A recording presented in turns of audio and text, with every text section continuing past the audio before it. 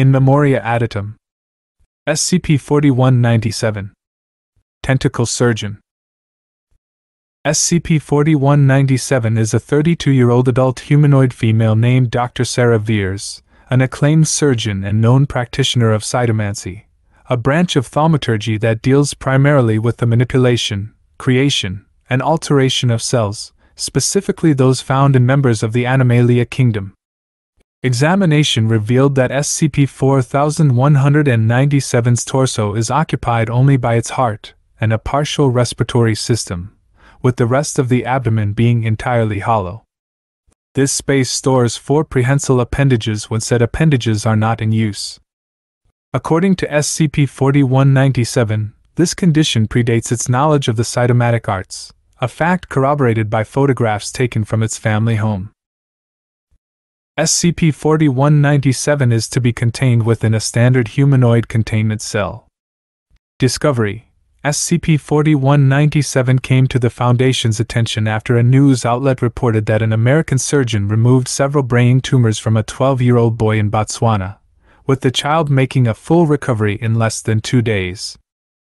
SCP-4197 was apprehended the following week outside of Gaborone, where it was dispensing mosquito netting and antimalarial drugs to the populace.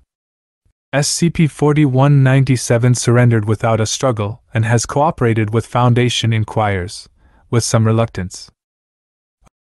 According to its passport and journals, SCP-4197 had spent 4 years traveling through impoverished countries, where it performed an unknown number of surgeries, utilizing cytomancy to aid its procedures.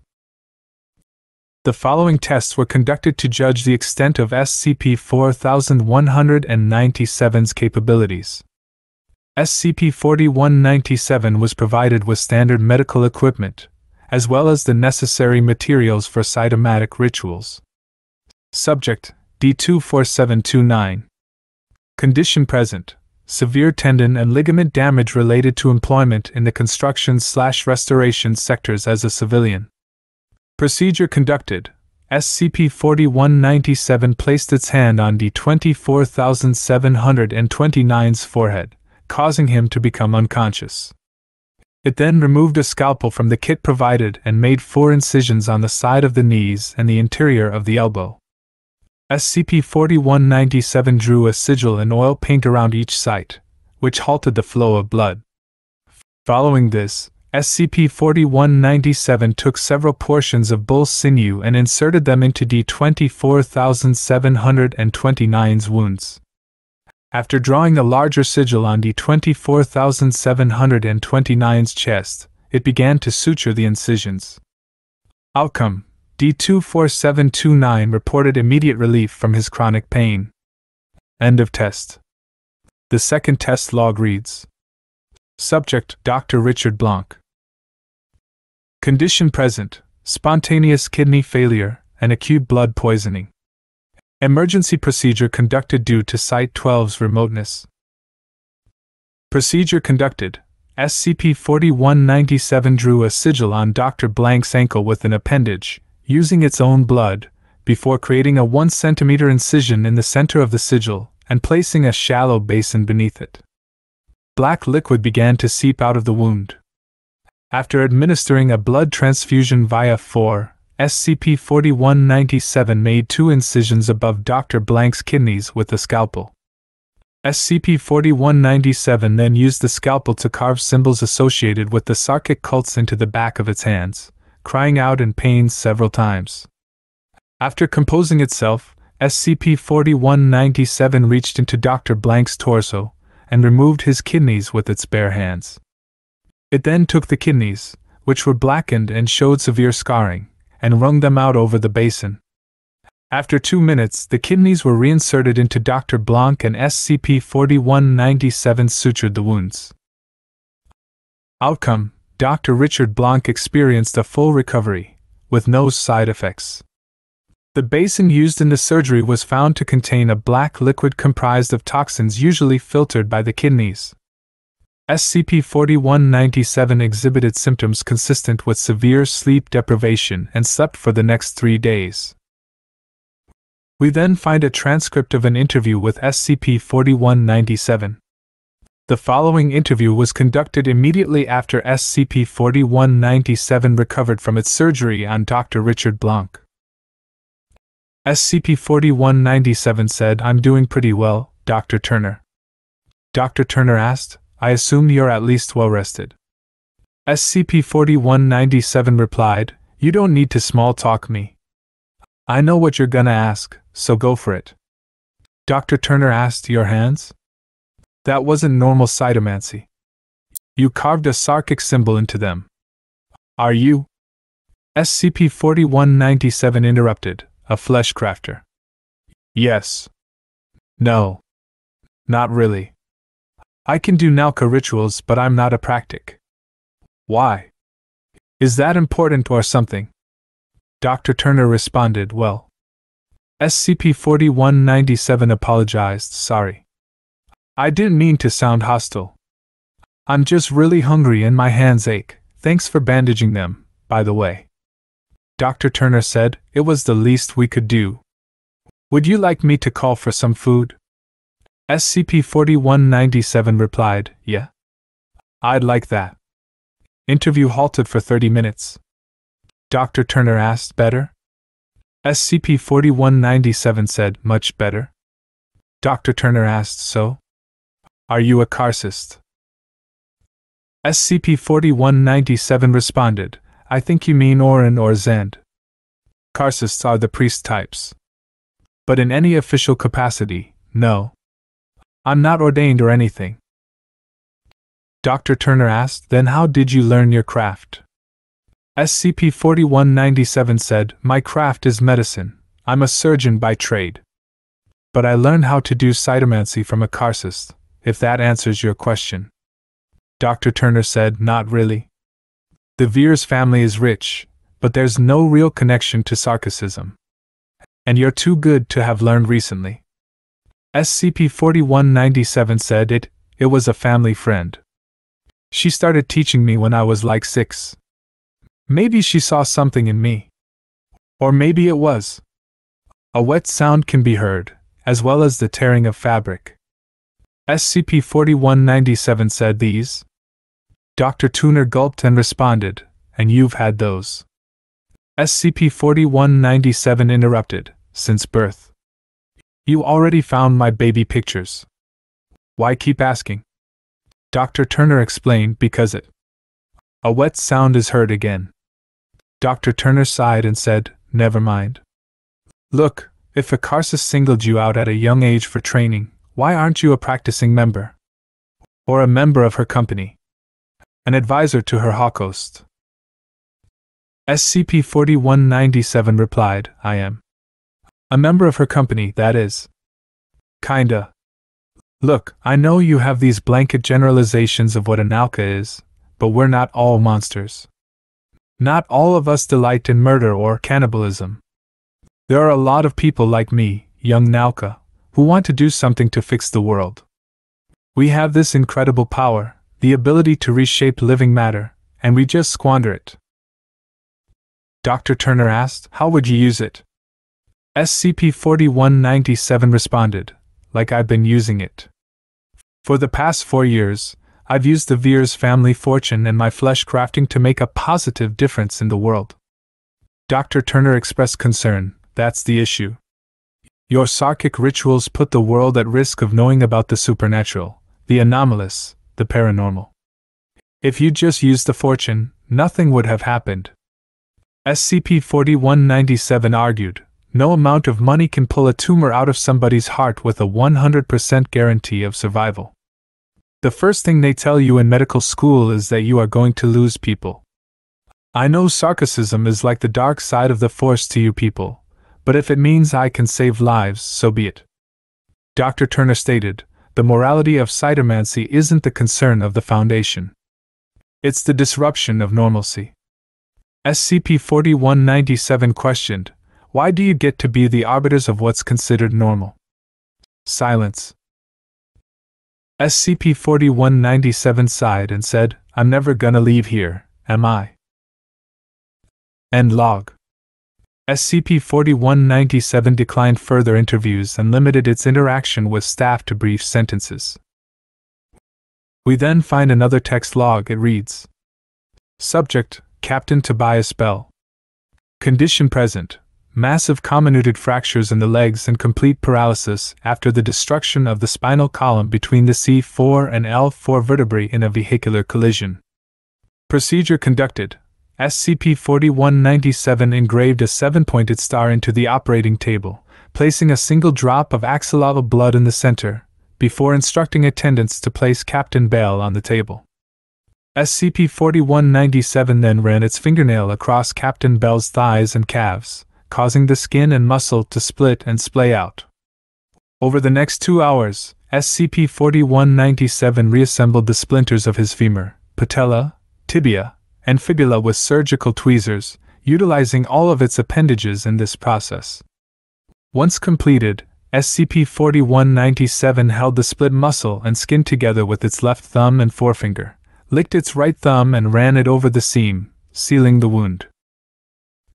SCP-4197 repeated this process with Captain Bell's spinal column, taking additional measures to ensure the proper reconnection of nerves and blood vessels. Outcome: Captain Tobias Bell was reinstated to active duty 2 weeks later.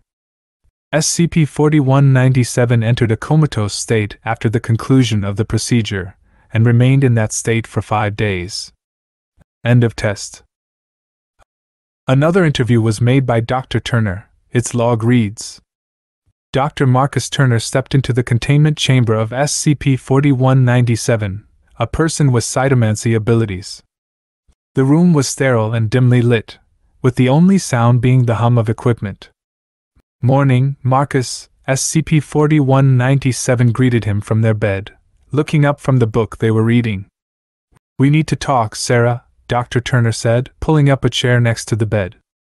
You're not allowed to call me that, are you? SCP-4197 asked, their expression turning somber. You're in crisis, Sarah. I'm allowed to do whatever I want, Dr. Turner replied firmly. I'm not in crisis, SCP-4197 protested, but Dr. Turner could see the exhaustion etched on their face. You barely eat, you've stopped taking care of yourself. You only leave your bed when we bring you in for testing, he pointed out. Look, I have nothing to live for. Helping people. Try to save the world. That was my life's purpose. Can't really do that from this box. So no shit, I'm depressed, SCP-4197 admitted with a heavy sigh. Dr. Turner nodded sympathetically. I understand that. But if you let me become the arbiter of morality and normalcy, I think I can change your mind. SCP-4197 raised an eyebrow. Ha! Good luck. Undeterred, Dr. Turner continued. Okay. I dislike cytomancy because it makes my skin crawl, no pun intended. But what you do with it is incredible. Our agents interviewed every single person you did surgery on. You changed so many lives. And saved a lot more. I know. I was there, SCP-4197 said softly, looking away. But you were downstream, trying to filter out toxic waste, Dr. Turner pointed out. You know Dr. Blanc. The man whose kidneys you repaired. He works out of Jonas Salk's old office, and he's been working on a one-and-done malaria vaccine for the past 20 years. Salk. You're damning with me, SCP-4197 said incredulously. Dr. Turner rustled some papers and produced a photograph of Jonas Salk in one of the Foundation's labs. Here's a picture of Jonas.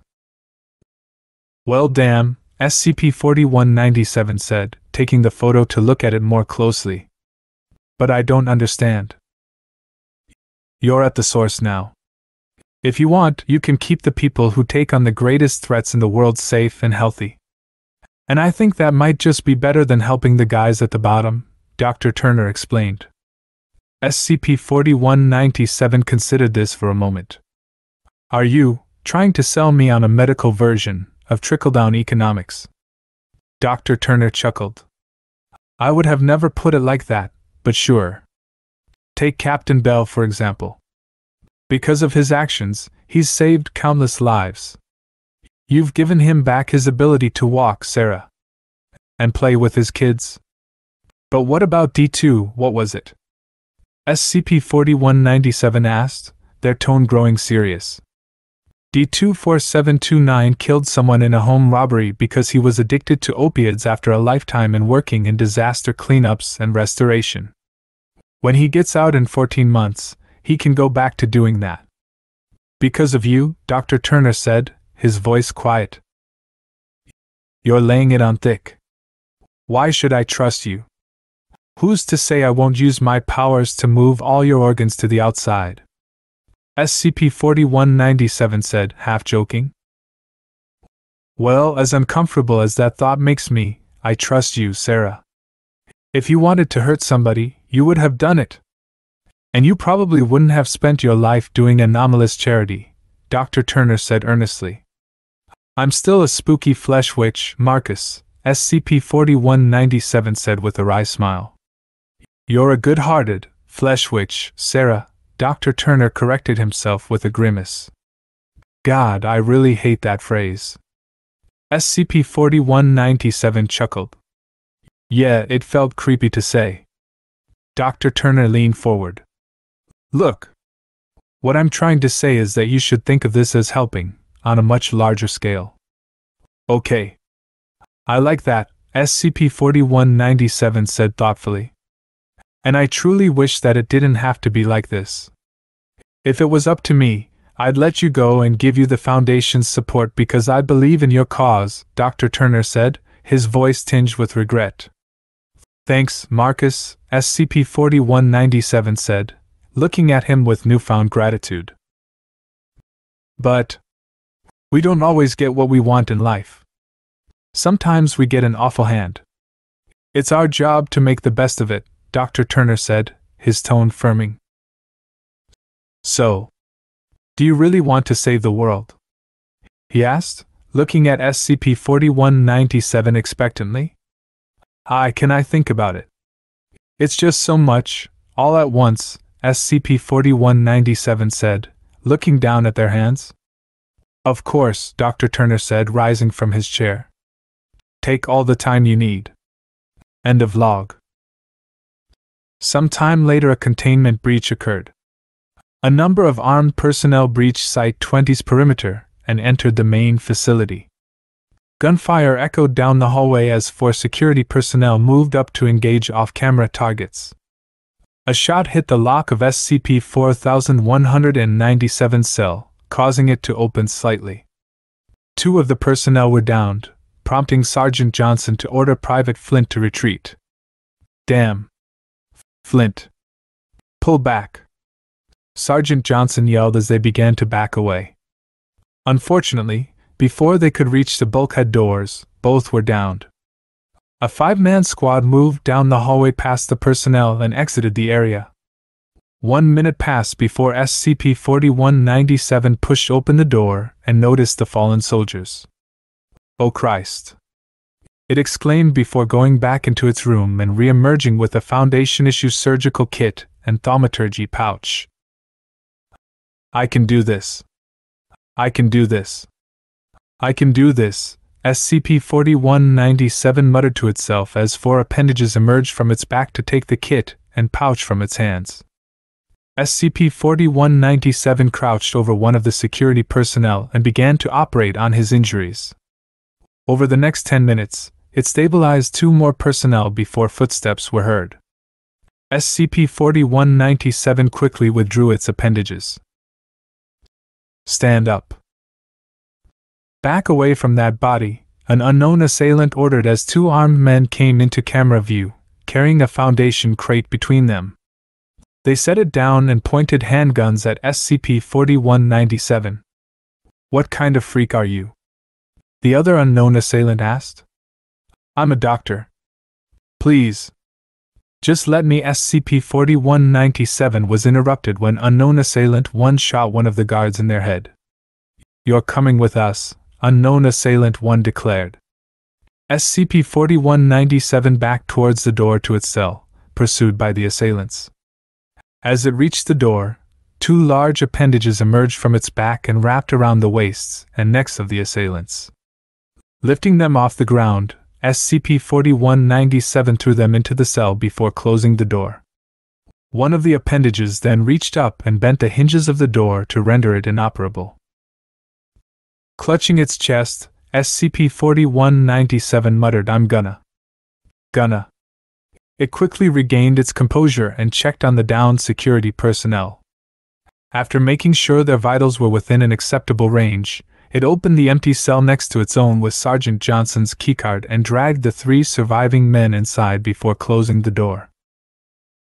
"There's gotta be more out there," SCP-4197 said as it grabbed the kit and pouch off the ground and moved in the direction the assailants originally came. End of log. Afterward, SCP-4197 is credited with directly saving the lives of 26 members of staff, as well as providing aid to numerous others during this breach. Lastly is an interview between SCP-4197 and Dr. Vigil. It reads, SCP-4197 asked Dr. Vigil about Dr. Turner's condition, to which the latter replied that he would be fine, mostly because of SCP-4197's help during the breach. SCP-4197 wondered if it had done something wrong when Dr. Vigil appeared to be on edge and not as trusting as Dr. Turner. Dr. Vigil checked SCP-4197's file and agreed with Dr. Turner that it had been helpful during the breach. When SCP-4197 asked for Dr. Vigil's honest opinion, the latter stated that it wasn't made for this life and that it hadn't mentally recovered from its first breach experience. Dr. Vigil explained that the Foundation was a battlefield, an endless war for the existence of humanity. However, Dr. Vigil needed SCP-4197 because people got hurt here a lot, and somebody like SCP-4197 could easily save hundreds of lives. SCP-4197 asked if everything would get better for it if it agreed, but Dr. Vigil replied that it wouldn't. People in the Foundation knew about SCP-4197's abnormalities, and there was a lot of bad blood between the Foundation and the Sarkic cults. Dr. Vigil told SCP-4197 that it was only getting a choice because of Director Ian, who must have caught its eye. SCP-4197 asked if it was in a good way, but Dr. Vigil replied with a rhetorical question. Suddenly, a loud popping sound was heard from outside the interview room, causing SCP-4197 to panic. Dr. Vigil assured SCP-4197 that it wasn't gunfire and asked if it would accept the offer. SCP-4197 replied that it didn't really have a choice, morally speaking. After the breach and what Dr. Vigil had told it, SCP-4197 realized that it couldn't sit on the sidelines while people died and that it had to do something. Dr. Vigil confirmed that it knew SCP-4197 would say that and asked if it was in or out. SCP-4197 replied with a simple yes. End of log. SCP-4197 began to assist in medical procedures rated as critical, or where the patient was deemed to have a low chance of survival. Due to this integration, the mortality rate at Site-12 hit record lows and SCP-4197 is pending redesignation.